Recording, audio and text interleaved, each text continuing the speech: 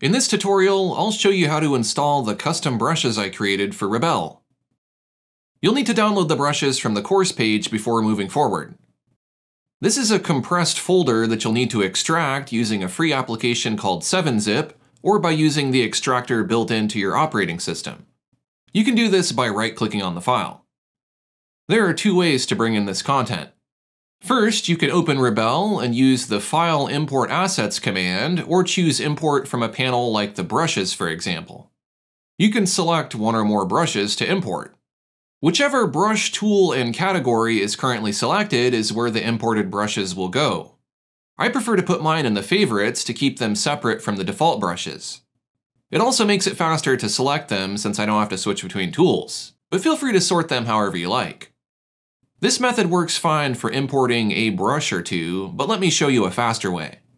Open the Library folder found in the Help menu. This shows all of the customization files for Rebelle. Anything you import into or create in Rebelle will end up here. The Brushes folder contains all of the brushes in Rebelle sorted by category. You can find your favorite brushes here as well. Favorite is the directory that contains all of my custom brushes. If you've created any of your own brushes, you can find them in the Brushes folder. If you labeled the brushes as favorites, they will be located there. In the Favorite folder is a subfolder called Default Set. Inside of that folder are more folders that are used to categorize the brushes. You can use folders like this to sort your own custom brushes as well. Inside of each of those folders are the individual brushes. Depending on your needs, you can either copy all of the brush folders into the corresponding folder in your Rebelle library, or you can copy individual brushes if you don't want everything. You need not worry about the thumbs folders since those are created automatically. I do want to copy all of the brushes, so I'll just select all of those folders and then drag them into the same folder in my Rebelle library. You'll need to transfer over your brushes each time you upgrade to a new version of Rebelle. Inside the Brushes folder, you'll also find folders for shapes and grains. These are the custom dab shapes and grain patterns I use for some of my custom brushes. You must copy these to the same directory in the Rebelle library in order for those brushes to work. Next, restart Rebelle to get it to recognize the new files. Now you should be ready to use my custom brushes.